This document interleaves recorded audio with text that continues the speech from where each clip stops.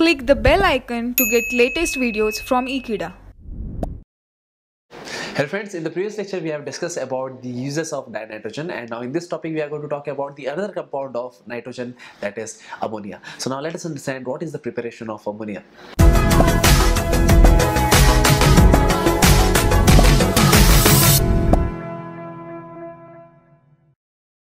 So friends, in this topic we are going to talk about the preparation of ammonia. So there are different methods from which we can prepare ammonia or we can obtain ammonia. So among that, the first one is by decomposition of ammonium salts.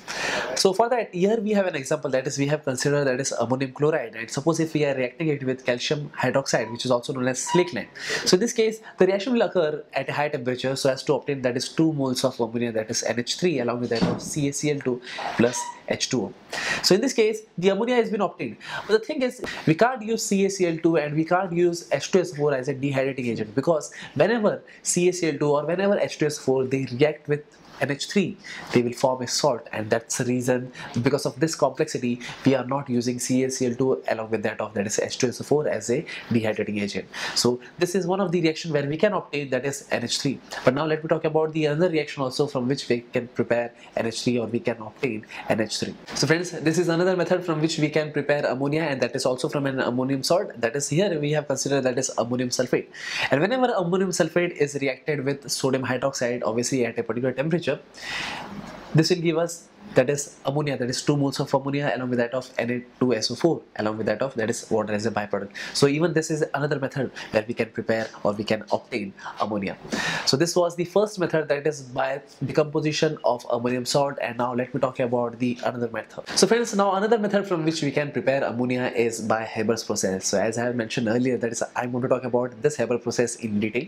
So the thing is, that is what we have to concern is we have to take that is nitrogen along with that of hydrogen, and the ratio should be 1:3, and at a particular temperature or by providing certain kind of catalyst. So the catalyst that I'm going to talk about here is Fe as a catalyst, and certain kind of promoters. In this case I could take that is molybdenum, or I could also use that is K2O as a promoter, and in this case basically the reaction will occur in such a manner that is at a temperature of 700 Kelvin, that is we will get ammonia, that is NH3.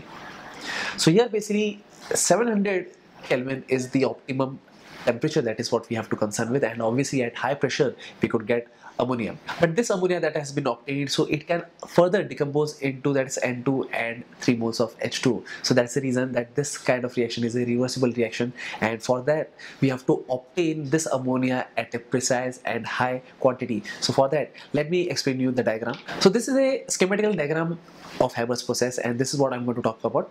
So here basically it is an inlet of H2 and this is an inlet of N2, and that is at high pressure, that is around 20 megapascal. Obviously at high pressure this N2 as well as H2, they will pass through this tube, and obviously they will pass through the catalyst, and this catalyst is nothing but iron along with that of Al2O3 and K2O, which are used as promoters. So in this case basically N2 along with that of 3 moles of H2. So here basically there will be a production of NH3, but there will be a mixture of NH3 along with that of H2 and N2. So that's the reason that they will pass through this pipe and they will condense. So whenever they will condense, they will form liquid NH3.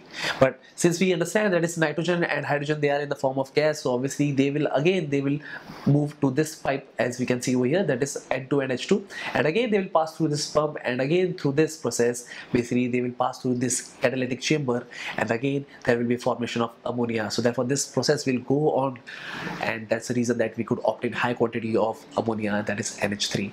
So this is what I was talking about. But here the temperature that has been obtained over here is basically 700 Kelvin. The reason behind that is this is known as optimum temperature, because we understand that is the formation of ammonia is basically a reversible process, and that's the reason, and also it is basically an exothermic process. That's the reason we have to maintain the temperature less also, and we have to provide high temperature also, and that's the reason that this is how basically we can obtain ammonia. So therefore this was the reaction where we can obtain ammonia, and that's it. So now let us move on to the next one. So the another method from which we can prepare ammonia is by hydrolysis of calcium cyanamide. So in this case we have, in the previous lecture also we have understood that is calcium cyanamide can be produced whenever the calcium carbide is treated with ammonia, that is at high temperature and at high pressure, that is here we have considered that is 1 atmosphere.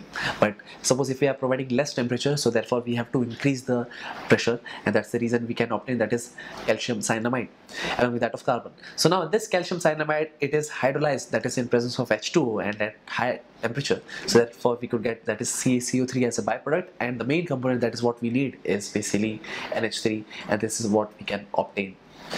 So therefore these were the different methods from which we can prepare or we can obtain ammonia, and that's it. So thank you friends for watching this video. I hope you have understood this video very clearly, and I hope I will see you next time. Till then, don't forget to subscribe Ekeeda channel. Thank you so much.